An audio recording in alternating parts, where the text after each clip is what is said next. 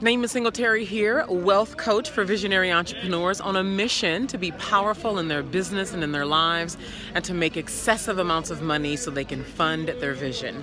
And I'm really excited to bring you today's More Than Enough tip because it is something that is so near and dear to my heart and has been with me since I was a kid. And so one thing you can do, because I imagine you probably work from home. If you are building a business online, you work from home like I do. And it's so easy to go from the bed and have breakfast or whatever and then get into work in our pajamas, right?